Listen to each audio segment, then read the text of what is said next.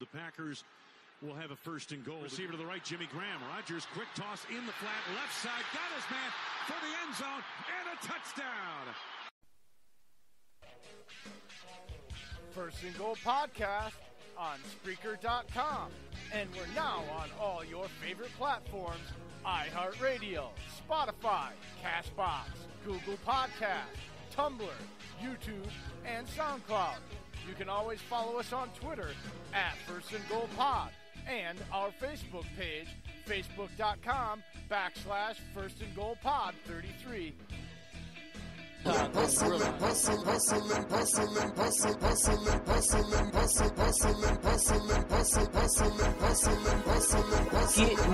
yeah. Every day I'm hustling. Get money, yeah. Every day I'm hustling.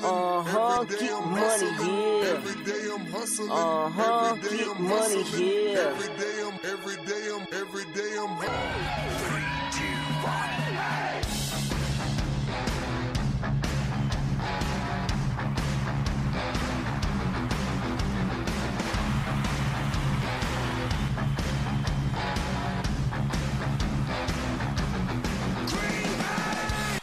And welcome everybody to another live edition of First and Goal with me, your founder and producer, Jay in the UP, and now your host with the most, Dave.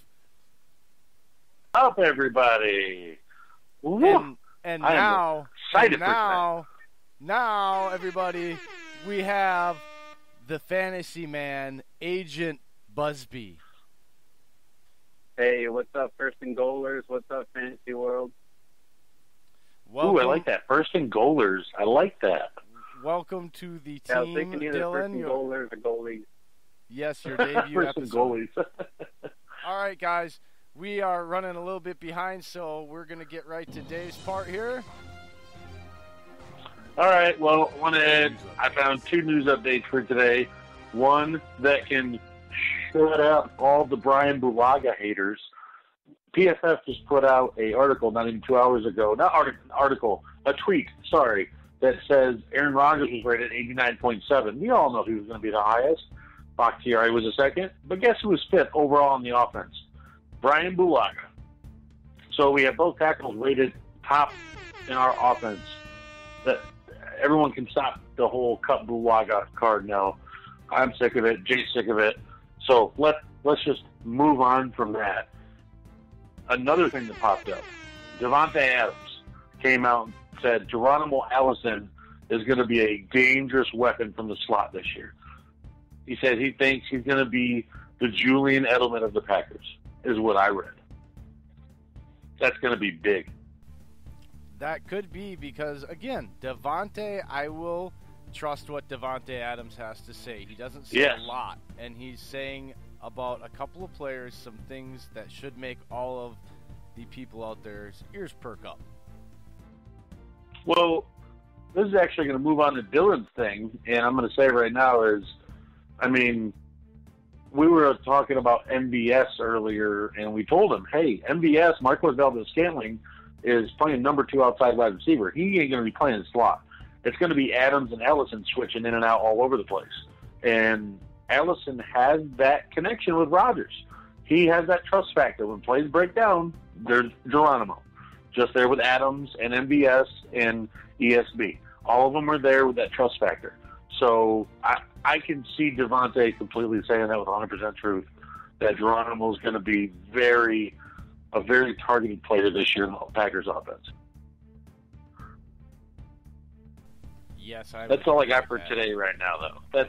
It's like I said, it's just the dead part of the off season between mini camp and training camp. So hey, I'm lucky even news came out today. Yes, and with that, we are going to go to our newest segment and our newest team member. We want to welcome Dylan Busby, and now featuring Dylan's Fantasy Files. I'm so excited. We have a little cut that I made up for you, Dylan. So here's Dylan's Fantasy Files. I need to win this year. That guy right there, he's going to help me win.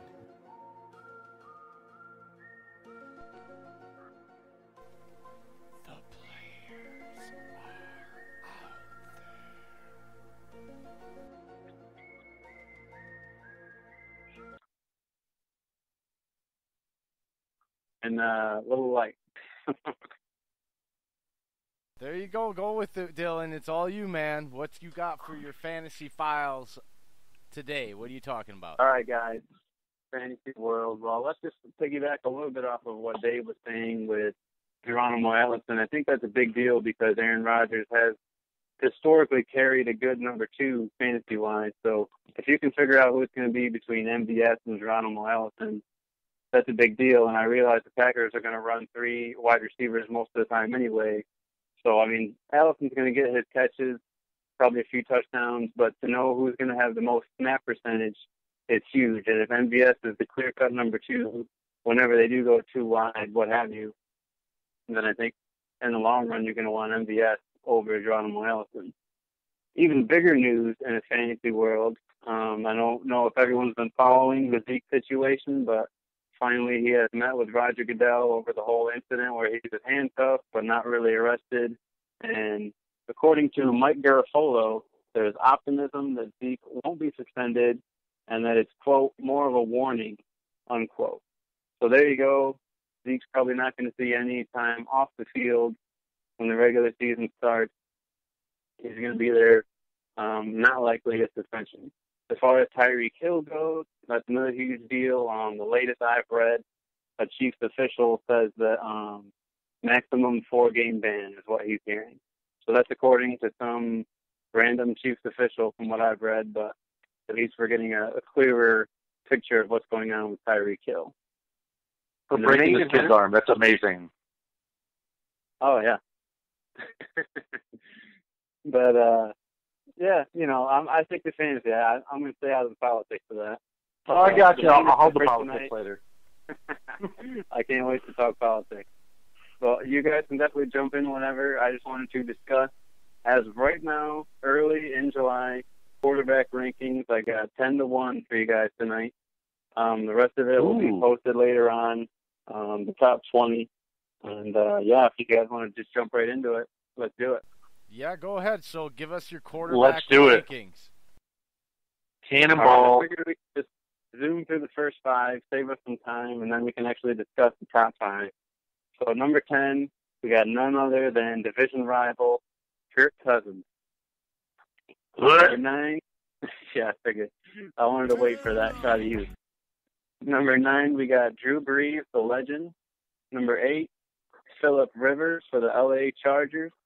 Number 7, the hot and ready Baker Mayfield for Cleveland Browns.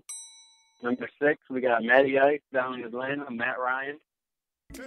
So there's your 10 through 6. Again, just to reiterate, Cousins 10, Brees 9, Rivers 8, Mayfield 7, Ryan 6. So now, a little bit of drum roll on my own knee here. Top 5. D, Jay, any guesses who number 5 will be? If you say Matthew Stafford, I'm hanging up, and Jay's on his own tonight. It is going to be, I will say, Jackson in Baltimore. Ooh, that's quite a dark horse pick.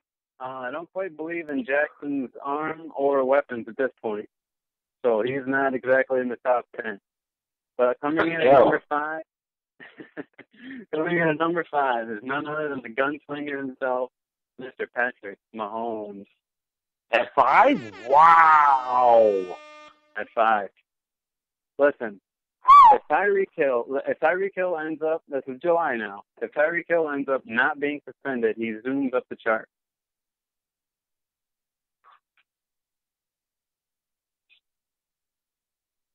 Turn that on down. You're good. Keep going, Dylan. I was just talking to Dave behind the scenes. You can just ignore me. So, if Tyreek Hill misses 4 games, let's talk about it. You're talking 400 yards probably and 4 touchdowns. You take 4 touchdowns away from last year. I mean, the guy threw 50. I mean, that's just an unreal number to throw. Not many quarterbacks do it in history, and Patrick Mahomes does it in his second year in the league. So you're still looking at 46 touchdowns and about 4,500 yards if you're just missing 4 games out of Tyreek Hill from last year. Exactly. So you also have to expect kind of a sophomore slump, if you ask me. He didn't start any games his rookie year except the last week against Denver, which, was up and down. And then, so last year was really his rookie year, and he came out looking amazing, for sure, no doubt about it. But also, he had a touchdown percentage rate, according to Pro Football Reference here, of 8.6, which is, I mean, you got to look for consistency when it comes to fantasy, which is huge, but you also have to look for outlier numbers. And 8.6 is definitely an outlier number when you consider the next highest is Russell Wilson at 8.2, and the third highest is Ryan Fitzpatrick at 6.9. So that's what I'm saying. It's a real outlier type of number for him to have a touchdown percentage of 8.6. To expect that in his second year, 50 touchdowns is unlikely.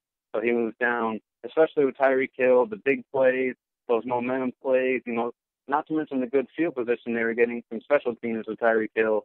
That all plays into it. So if you ask me, the touchdown percentage is just too high. The Hill suspension plays in, and Mahomes comes in at number 5. That is freaking amazing. Number 4. I just felt like I heard a guy rattling off like a freaking advanced math class that I couldn't keep up with. It's absolutely ridiculous, Dylan. I hope all you people out there in the fantasy world got all that, because like I'm like, wow, I think I blacked out. Hey, if you're playing to win, you're playing to win. You got to be ready with the stats. That's very good. So what else do you got for us, Dylan? You got about 3 minutes. I got to hear number 4. Tell me number 4, D. Number 4, I don't know who your list is. It's already crazy enough as is. I had Mahomes at 5, Cousins at 10. I'm already off the train tracks. I've crashed a while ago. Well, that's why the listeners got to tune into this podcast to get this perspective you're not going to read anywhere else. I'm making sense, throwing numbers at you, and this is what it is. Number 4, we got Andrew Luck.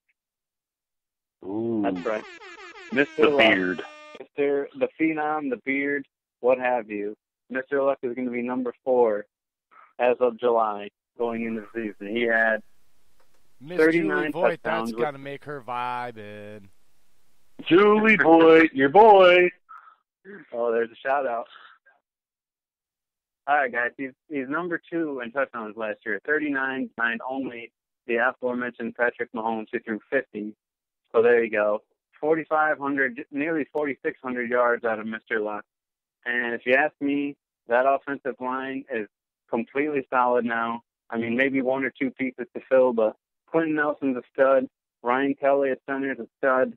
Costanzo, you know, up and down. But tackles get beat sometimes. You got real athletic defensive ends in this league. So if you ask me, the weapons he has now in Indy this year is big. That's the thing. He didn't have a lot last year. And this year he has legitimate weapons. And now you add in Naheem Hines as well in his second year. I'm sorry. It's a good topic. I'll shut up. No, you're right. The weapons for sure is huge. Number 3, you guys are going to love this. Aaron Rodgers at number 3. Listen, the guy threw his least touchdowns in his entire career. That's pretty highly rated considering everything that's being said about him. For sure. For sure. Listen, since he's played 15 games in this league, he hasn't thrown less than 28 touchdowns until last year. That gives you kind of maybe a sign of things to come, maybe not. We'll see. But he's still up there in yardage. He's in the 4,000 yardage for sure. Let's take a look. Exactly, yeah. 4,400 yards with 25 touchdowns. So A-Rod's going to be A-Rod. He's going to come back. He's going to throw plenty of touchdowns to Devontae Adams. The question for me is not offensive line. It's weapons. What do you have outside of Devontae? They're looking for things out of Jimmy Graham that they're not getting. Number 2, we have Deshaun Watson. Go ahead, Jay. You're good. You're good. Go ahead. Number 2, we have Deshaun Watson. The guy threw for 4,100 yards last year. Only 26 touchdowns, though. I like that he's throwing to the number 1 wide receiver in the league in DeAndre Hopkins. Will Fuller, when he's healthy, is a huge touchdown weapon. Deshaun has 7 rush touchdowns in 2 years, so there's the added factor of rushing when it comes to Deshaun Watson. And here's where I lose all credibility as First and Goal listeners. You may not listen to the Fantasy Files ever again after this. If you know I'm a Philly fan, but Carson Wentz comes in at number 1, people.